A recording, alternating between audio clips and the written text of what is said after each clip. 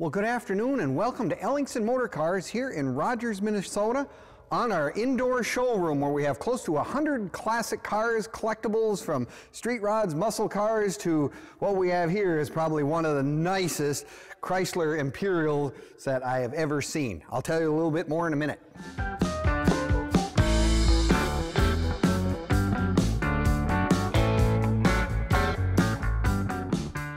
Well, good afternoon and welcome to Ellingson Motorcars here in Rogers, Minnesota.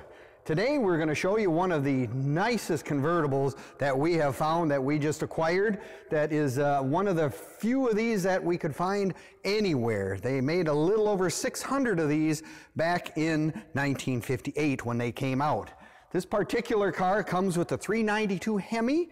It has lots and lots of accessories. It was the top of the line for Chrysler.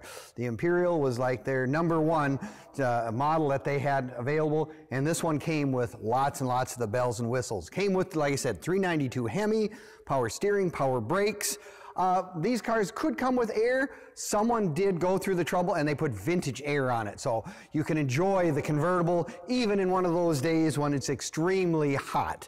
If we take a look at the car, it has the automatic push-button transmission, which is very, very popular amongst all the Chrysler Mopar guys from this era. Beautiful tan leather interior, red carpet. The chrome work on this car is impeccable. Take a look at it. You will be able to see a lot of pictures that we have on our website at www.ellingsonmotorcars.com, where we have lots and lots of our cars in our inventory. But yeah, the interesting thing about this car, beautiful instrumentation, big gauges. If you can't see this speedometer without your glasses on, you have to get a different set of glasses because it's very big and very bold, I guess is what I'm going to use. Original radio in the car, the mirror mounted, of course, on the padded dash. Kind of was one of those things that Chrysler products were known to do in this time and frame in the late 1950s. Again, beautiful car, beautiful top. It's got the boot in place, brand new top that goes on the car.